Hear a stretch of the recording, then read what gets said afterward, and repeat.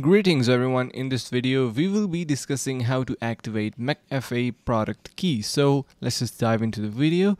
All you need to do is simply head over to their official site and you can see they have step-by-step process how to get your product key redeemed. So you are going to be clicking on mcafee.com/activation. This is the link that we are going to be heading on. Let me click on that.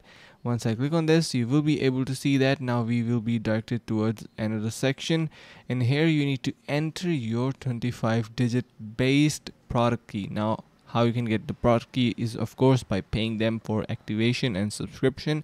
Once you do, they will email you the product key that you can enter in here, and then you will already enter the email for your account that you are using. And once you do that, your McAfee will be easily subscribed. So that is a quite simple method.